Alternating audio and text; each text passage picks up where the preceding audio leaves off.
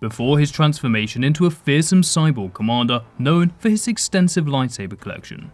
General Grievous was known as Qymaen Sheelal, hailing from the rugged terrains of the planet Kalee. During these early years, the Kaleesh people found themselves embroiled in a brutal conflict against the Huks, a technologically advanced species that enslaved many of Kaleesh's inhabitants.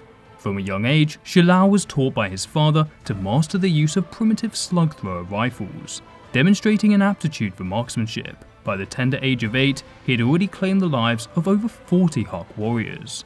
As he matured into his early 20s, Grievous, alongside his lover, Kummar, became a formidable force against their oppressors. The duo's prowess in battle elevated them to near-mythical status among their people, revered as demi-gods for their relentless onslaught against the Huk invaders. Tragedy struck when Kummar fell in battle against the Huks, a loss that deeply scarred Sheelal.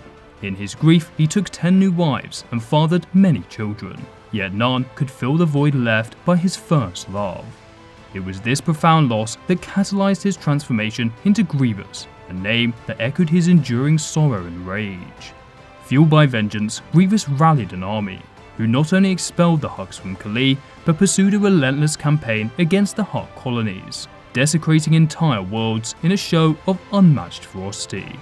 The Huks, allies of many wealthy corporations, sought aid from the Galactic Republic. Thus, the Jedi and the Republic sided with the Huks, and upon driving them back to their homeworld, imposed crippling sanctions upon Kalee. These actions plunged Grievous's homeworld into despair, marked by widespread famine and poverty that killed millions. During these tumultuous times, the intergalactic banking clan recognized Grievous's potential, offering him the role of enforcer in exchange for financial aid to his beleaguered people. With reluctance, Grievous accepted, becoming an effective debt collector for the clan. However, his duties abroad left Kalee vulnerable, allowing the Huks to strike them once again. But despite this renewed invasion, the Republic did nothing, only fueling Grievous's resentment towards the Senate and the Jedi. Severing ties with the banking clan, Grievous returned to Kalee to take up arms against the Huks once again. Yet in a twist of fate, the banking clan and Dooku orchestrated an attack on his ship, leaving him near dead. It was at this critical juncture that Grievous received his cybernetic enhancements, marking his rebirth as the relentless Jedi hunter leading the CIS army.